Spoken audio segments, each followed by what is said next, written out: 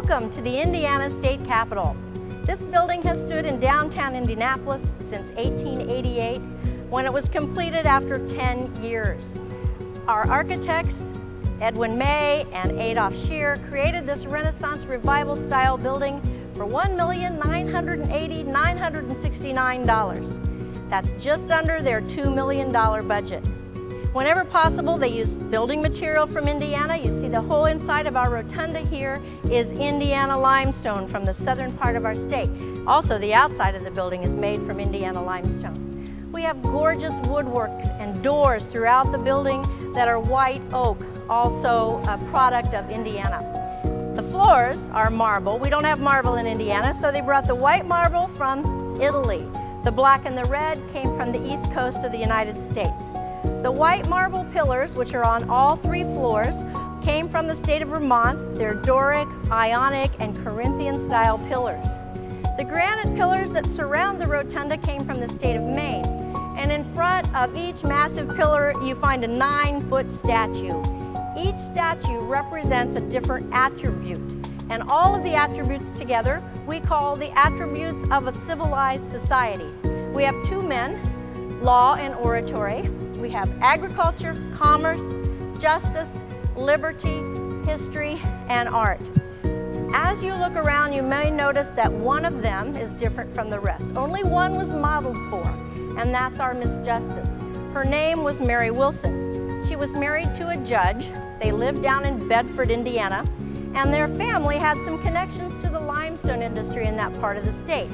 Our artist was Alexander Doyle, an American artist, whose family also had connections to the limestone quarries in southern Indiana, which we think is probably part of the reason why Mary Wilson was given the honor of modeling for Miss Justice. However, we have also found many letters and newspaper articles that say she was the most beautiful woman in Indiana at the time. So Mary Wilson is our statue of Miss Justice. The beautiful window, as you look straight up, is original.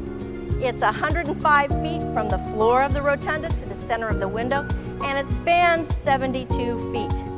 It was part of a major renovation back when the building was about to turn 100 years old. They wanted to celebrate that, but when they looked around, the building did not look very nice, evidently. They decided to fix it up, and when they did a historical renovation.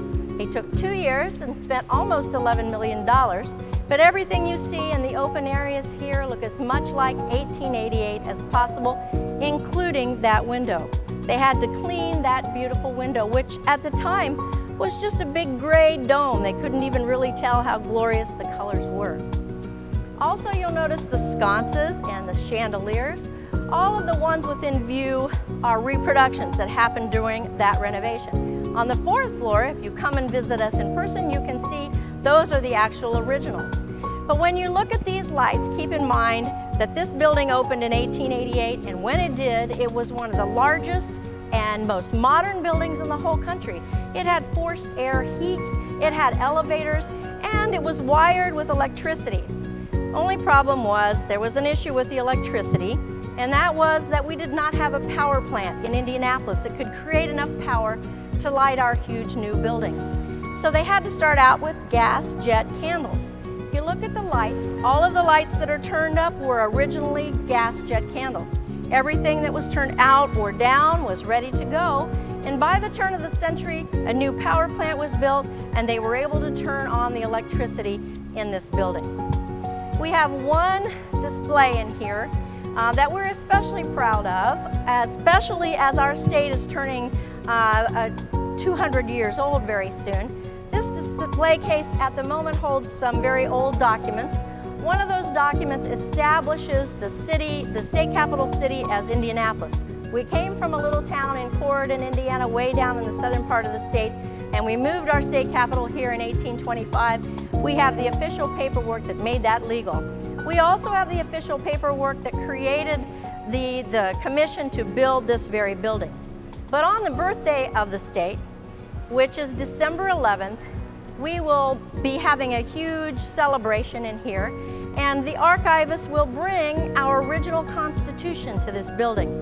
And then he will take his documents back to the archives and he will install the Constitution in this case for about 6 months so that visitors can come and see the original Constitution. The case itself cost $25,000 to build, and our wonderful Bar Association of Indiana paid for that.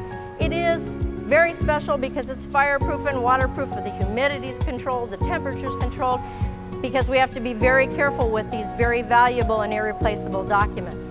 The other interesting thing about the case is that you can see it is constructed in part from wood. And that's not just any wood.